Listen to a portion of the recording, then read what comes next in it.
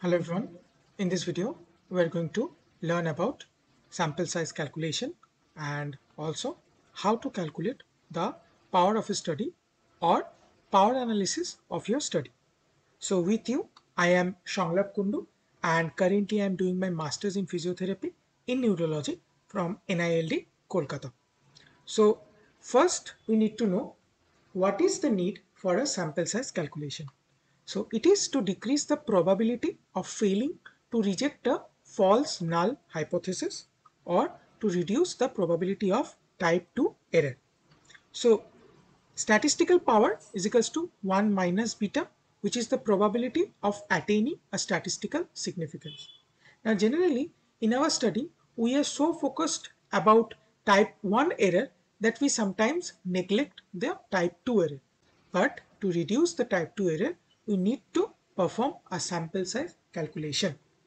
Now generally we take beta as 0.2 so that it gives the statistical power at 0.8 or 80%, and then we calculate the sample size according to that.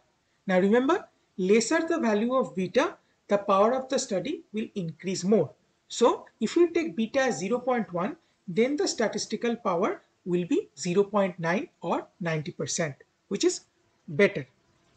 So beta is equals to 0.2 means that there is 80% probability of demonstrating a statistical difference and reject null hypothesis if there is any actual differences exist, which is the type 2 error. Now, what are the ways to calculate sample size? So if you see different books, there are many ways. So I am trying to keep things simple here. So remember, there are two ways. First is estimation of sample size from population. Here we use mathematical equation to get the sample size. Now the second way is based on statistical test. So we need to know the statistical test that we are going to perform, and then we use different softwares to calculate the sample size. Now the first point is the estimations from population, where we are going to use mathematical formula. So this is the formula, but please don't panic, it's a very simpler one. So here S is equals to the sample size that we are going to find out. So first is the X. So X is equivalent to the T value.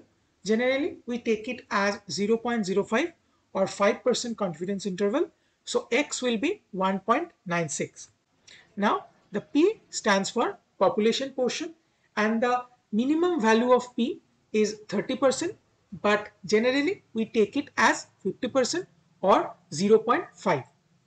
Now D stands for degree of accuracy, which is equivalent to the P value, and generally we keep P as 0.05, so the D value will also be 0.05. Now N stands for estimated population. Now this population value you can get from different articles. Search for the demographic values, you will get the article, and from that you will find your estimated population. Now using this formula, the sample size could be somewhat like this. Now the second part is based on statistical test. So to perform this we need to know the statistical test that we are going to perform beforehand. Generally we do a pre-priori power calculation, but we can also calculate the power of study after it has been completed, but it does not keep that much of value. So we can use different software for this. So if you see, there are many softwares, but these three are my favorite software. So first is the OpenAP. You can go to this website and perform the power analysis. The second is the G power analysis software, which you can download from this website. And the last one is the Vanderbilt University Medical Center, which is dedicated for different clinical trials. You can also perform the power analysis using their software. Now in the next video I am going to show you how to perform the sample size calculation using the G power software, which in my opinion is the easiest thing to do if you are doing clinical trial for the first time. Hello everyone. In this video I am going to show you how to calculate the sample size of your study or to perform a pre-priori power analysis using the G power software. So in the previous video, I have already told you how to download the GPower software. So now after opening the software, we need to know some basic things before performing the power analysis. So first thing we need to know the test that we are going to perform. Generally, we perform the t-test, and in t-test, we generally go for this means difference between two independent means. So we generally compare between two groups, right? Now, in the type of power analysis, as I already mentioned, we are performing the pre-priori analysis. So we will keep it as a priori, right? Now, in the input parameters, the first option is the tail.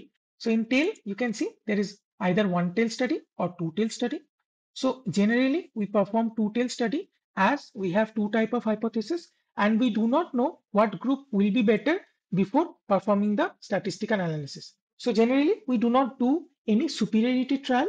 So we keep the tail as two tail study. Now, please ask your guide about this if you are not sure. And the second point is the effect size. So this is the most important thing. The effect size or Cohen's d value, we need to find it from an article. Now, here in this article, that neuromuscular electrical stimulation effect on lower extremity motor recovery and gait in stroke patient. So here in this article, go to the sample size section, and here in sample size, you will get this. The minimal effect size for NMES in motor recovery has been reported as 0.54 for stroke patient. So now if you are doing a study using NMES and your target population are stroke patients, so then you can take this 0.54 as your Cohen's effect size T. So here I am writing 0.54. Now alpha error problem, we generally keep it as 0.05. For power, that is 1 minus beta, we keep it as 0.80, that is 80% power. And the allocation ratio into slash n1, that is the number of patients that we are going to keep in each of the group. So generally, we divide our patients equally in each group. So we keep it as 1. Now, after doing all this, we need to click on the calculate value. So after calculation, we can see that the total sample size is 110. So we need to take 110 patients if we need to fulfill our this part, that is our input parameters, or in short, if we keep our study at 80% power and the effect size is 0.54, then we need to take sample size 110, where each of the group will have 55 patients each. Now, to keep a proof of this, you can do two things. First, you need to download this graph. So after that, just click on the file button and click print distribution plot. Here, just go here and write S1, whatever name you want to suggest. Then also on the protocol of power analysis, right? Here also click print protocol and save the file. Now, after doing that, you can see from the desktop, you can get this graph and also the sample size calculation. So you can show this sample size calculation when you are submitting your dissertation. Okay, so this is it.